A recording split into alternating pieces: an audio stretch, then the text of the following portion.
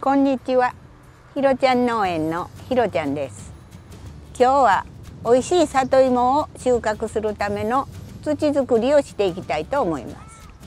本来ならお安く土作りをするためにはもみ殻とか米ぬかをちょっと多めに入れて、燻炭を入れて耕して、あと1ヶ月ぐらい練らすとお安く土作りができるんですが、もう1ヶ月以上も寝かす余裕がなくなってきましたので、ほうれん草を引き上げた後に今日土作りをして、2週間もしないうちにはもう定食していきたいと思いますので、そのためにまず土作りとして燻炭を入れます。そしてその後米ぬかの代わりというか、米ぬかはもう1ヶ月以上寝かさんといかんので、ぼかしを作っています。ぼかしの中には魚粉と骨粉と油かすを入れて発酵させてありますので、そのぼかしとそれからソイルサプリファインっていうのが米ぬかで作った肥料ですので、それも一緒に土の中に混ぜ込んで美味しい里芋を作りたいと思います。今回の里芋はタケノコ芋を定食する場所ですが、タケノコ芋は順番にこう上に伸び上がってきますので、畝は作らずに溝を掘ってそこに埋め込んでいって作っていきたいんですが、その時に夏場は特に里芋系は水分がある方が粘りのある美味しい里芋が取れますので、特に夏場は水分が切れてしまうと葉っぱがしおれてきたりして美味しい収穫ができませんので、夏場にお水もかけても大丈夫、外に流れないような畝の作り方をしていきたいと思っています。それではまず栽培する場所に燻炭とぼかしと入れていきたいと思います。まず燻炭を入れていきますが、ここの真ん中に里芋を定食する予定ですが、昨日ここはこまめで耕してありますので、もうそのまま燻炭を入れたいと思います。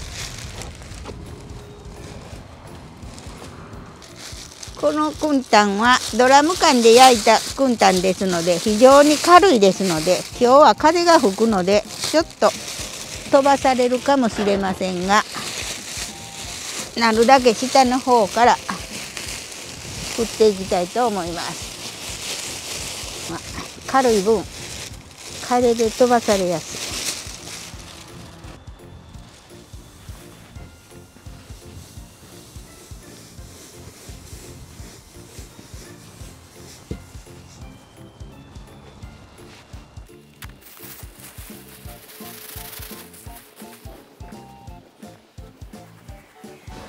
もう早ちょっと匂いね。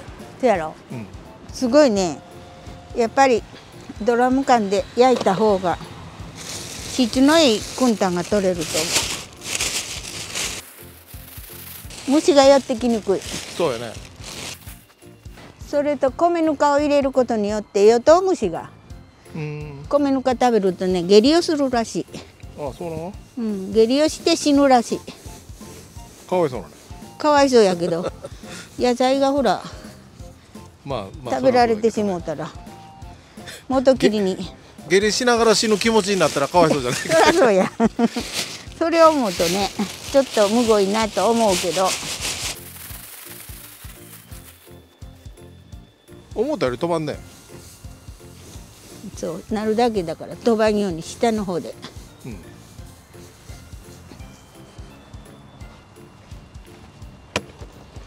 どうもこれ2つで足るんかな。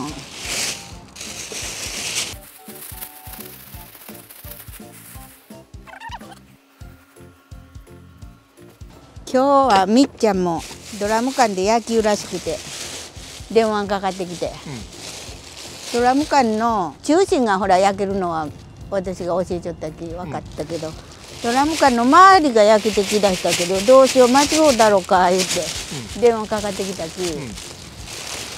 その周りが焼けると燻炭ができるき、周りにもみ殻がほら焼けんとそのまま残るやん。ほんでそれを私がちょっと苦労しよったき、あんた上手に焼きよね言って言った。ほんなこれでかまんかったかね言って言った。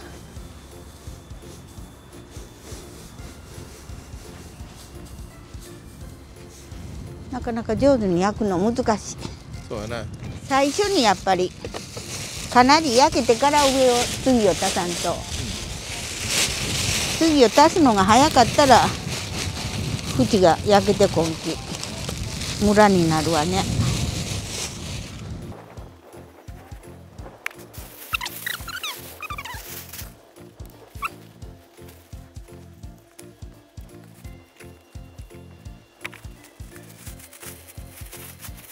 これがそのムラが多い。まあ、もみ殻を入れる思えば理屈は一緒。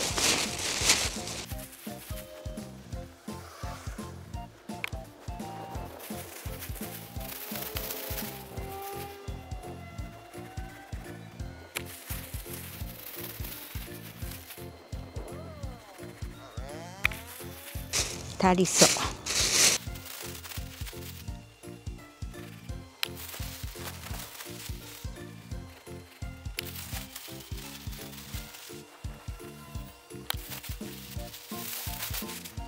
ちょっと足りんかな、1回分は。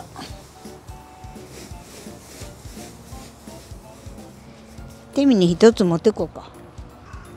このタケノコ芋を植える場所は長さが10メーターぐらい、幅が1メートル500ぐらいの幅です。そこに70リットル入りのポリ袋に2袋、いっぱい入れてないですので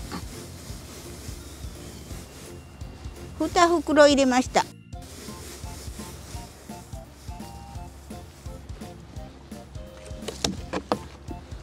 次にぼかしを、私の作った米ぬかぼかしを入れます。これには魚粉とか油かす、骨粉が入っています。普段より窒素分が多く入れてあります。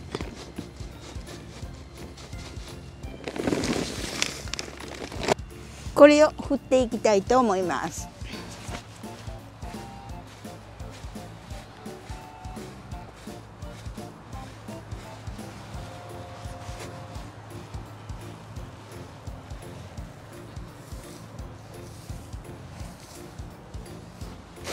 この間カーメン君のチャンネルで、うん、米ぬかの特集やりよったかよ。あ、そう。うん。カーメン君がおるガーデンの前に米屋さんがあって、うん、そこで米ぬかを分けてもらって、こう説明しよったかやけど、私畑来る前にちょこっと見た。最後までは時間なかったよう見なかった。帰ってみようかなと思って。あ、その動画を？うん。米屋さんへ行って米ぬかの話をしゆうところからやめたけど、途中まで見た。ああ、途中まで見た。うん。なんか県外では売ったりとか、そうらしいね。お米屋さんで売ったりとか。都会はね、貴重やろね、米ぬか。でも米袋にいっぱい入って15キロやけど、200円の消費できる。金額はね。うん。それはもう米屋さん行った方がまし。私は精米の自動精米機のとこもらいに行くけど、ないことが多くて最近。でそれで思うたかやけど、あんまりうちがほら米ぬかをこう言い出すまでは、そんなに米ぬかって使えへんかったのかね。そうそうそう。なんか知らんけど最近米ぬか使う人が増えた。増えてみんながね、農協行ってももう米ぬかがないがよっていう。今日も私行ったけどなかったし。精米場のところで。普段いっぱいある。で、特に新米が取れた時は農協が困るぐらい溢れて、この2年ぐらい前かな、農協の支所長がもう困っちゅうきよね、米ぬかいっぱいになったら電話するきね言うてくれよったんよ。この 2,3 年は電話もないし行ってもないし、米ぬかすごい人気になっちゃうね。だから普通にこうやって湿中というか未適中期を、みんな使えんもんと思ったらそうじゃないみたいなのやね。そうそう。昔はね、そんなに米ぬかを、もみ殻もそうよ。ああ、そうやね。もみ殻もみんな始末に困っちゃったきよ。そうやね。でも今はほら使う人多くなって、それでも何丁も作る人は困っちゅうのね。そうやね。いっぺんに火つけるわけにいかんし、危ないけほら。カーメン君がガーデンガーデンの中での話をしよって、まあそりゃそうやねやと思うだが、なんて園芸店では売りやせんっていう。虫が湧く。虫もそうかもしれんし、200円ぐらいのものを売っても売り上げにならんや、場所取る割に。そうよ。第一売れんかったら虫が湧くき。生やきほら。新しいのないと。そうそうそう。堀が湧く。米ぬかに湧く虫があるろ、黒い、茶色いか。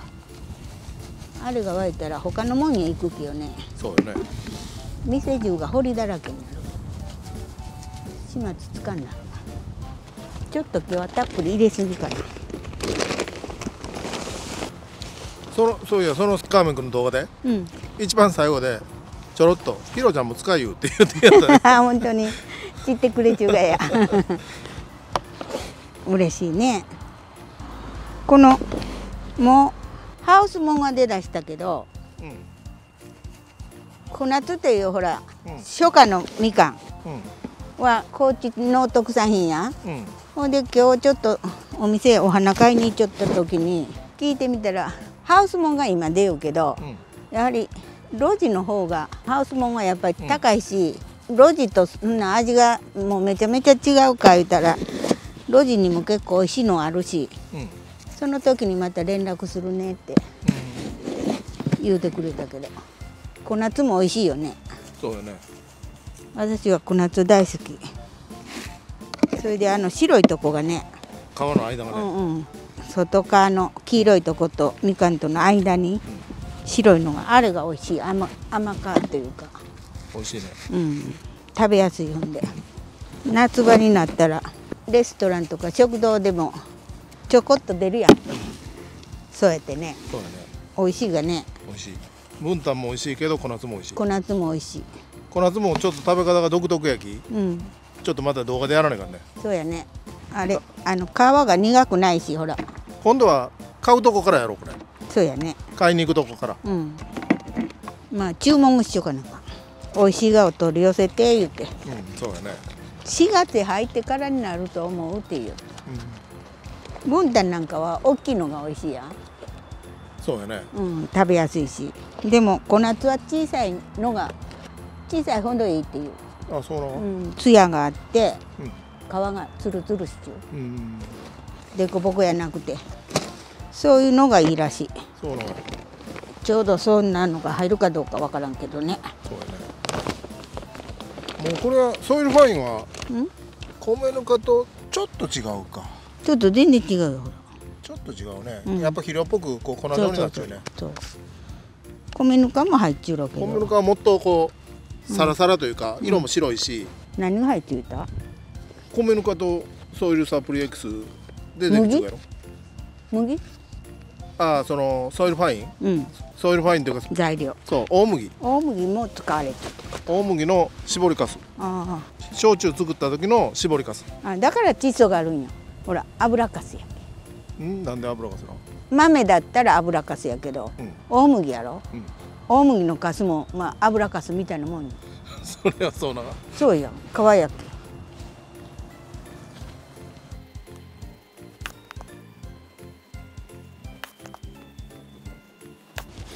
これはちょっと散るね。細かい木。そうやね。風ちょっと落ち着いた時、早うにやらないか。そう、今のうちにほら。でも香りもすごくいい木よこれ。美味しいのができそうな気がする。これトマトなんかに入れてもいいと思う。何でも効くわじゃない。効くと思うこれ。値段もそんなに高ないやろ。高ない。1800なんぼ。普段結構みっちゃんも高い肥料最近買い占め地域を、これを今日頼んで買いに行ったら「タコなかった!」言うて帰ってきた。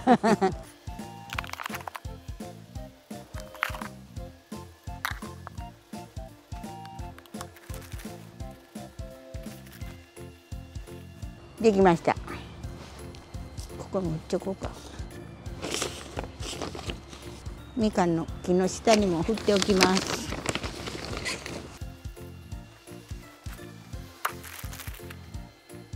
はい。それでは今からこまめで混ぜ込みます。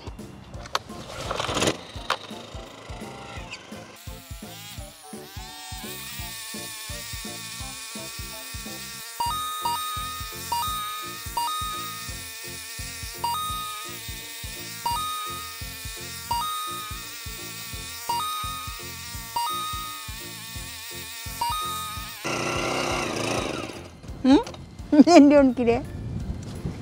燃料切れ。あるやん。ガソリン。コックは。コック。あ、ほんまや。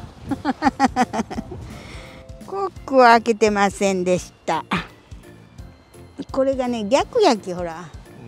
だから分かりにくいね。分かりにくい。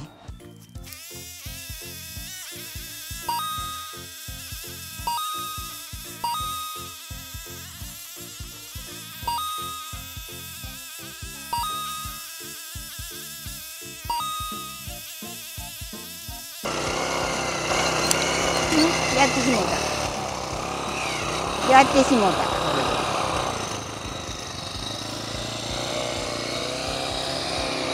やりました。よいしょ。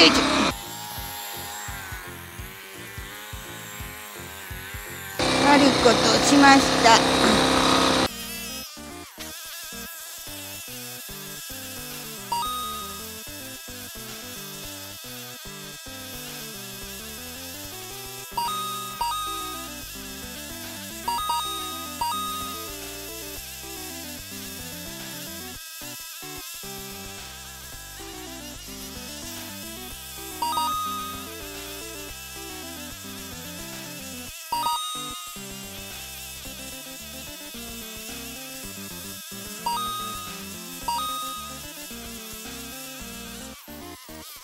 終わりました。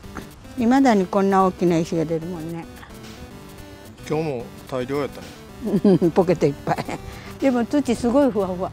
土ええね。匂いもね、ぼかし作る時の発酵の匂い。その匂いが焼酎作る時の搾りかすのほらでできたソイルファイン焼き、まあ当たり前やけど、お酒が発酵するような、そんな匂いがするき、土はようなると思う。1週間ぐらいすれば。はい。石は大量に、大量でもない。大量でもない。これがね、大判小判だったらね、大金持ちになるけど。残念です。石でした。はい。最後までご覧いただきましてありがとうございました。土がすごくいいですので、1週間ぐらいするともうかなり発酵が進んでふかふかになるんではないかなという、そんな予感がします。どうもありがとうございました。よろしかったらチャンネル登録をお願いします。いいねボタンもお願いします。どうもありがとうございました。2個。もうこれはソイルファインは米ぬかとちょっと違うか。ちょっと全然違うよ。ちょっと違うね。やっぱ肥料っぽくこう粉状になっちゃうね。石は大量に。これがね、大判小判だったらね、大金持ちになるけど。残念です。石でした。